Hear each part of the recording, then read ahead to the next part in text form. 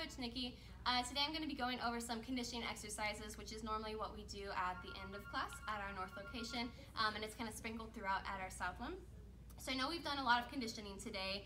This is mostly for greens. Blues can also do it as well. So we're just going to do a few different conditioning exercises that will again help us with the rest of our gymnastics, but not tire us out too much because I know that y'all have already done a lot today.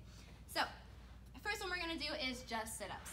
So keeping our feet about half width apart, we're going to go down and we're going to sit all the way up, try to cover our ears. Again, this isn't a super important part of necessarily getting stronger, but it is very important during gymnastics when we're doing pretty much all of our skills to keep our arms up here. So in all of our conditioning, we want to think about just adding that in so that our body gets used to it and uses that muscle memory when we're going throughout class.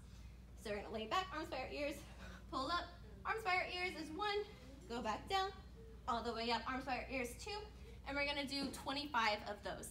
Again, that's working on our abs and just muscle memory when we come all the way up. The next one we're going to do is our planks. So we can go on our elbows like this, and we're going to hold for about 45 seconds. So we're just going to go up, keeping our legs together, or hip width apart is totally fine. And just make sure that you're squeezing your whole body, even if it's really hard, and you can look at your hands so you don't hurt your neck. And again, we're going to hold for 45 seconds. And once they're done, just have their knees come down, and then you can kind of stretch it out. Make sure they're stretching out their abs so that they can keep on going. And the last one that we're going to do is our swimming kicks. So a really big important part of gymnastics is getting our hollow body down. And a lot of our skills require this on the bars, on the beam, on the trampoline, and on the floor.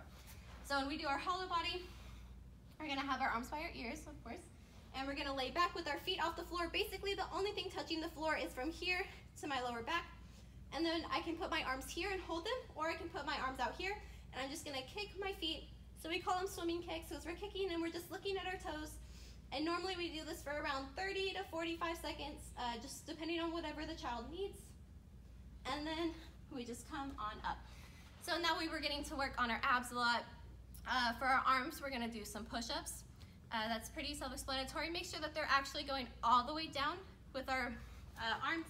So sometimes when the students are doing push-ups, they'll bend their body instead of their arms. So you want to make sure that they're actually bending their arms, keeping their body still, and pushing all the way back up every single time, and that they're not cheating that. Push-ups are pretty difficult for them, so I would only have them do about 10 max, take a little bit of a break for our arms, and then move on to our next position. So that's only going to be 4 exercises, but they have done some extra today. So that's going to be all of our conditioning.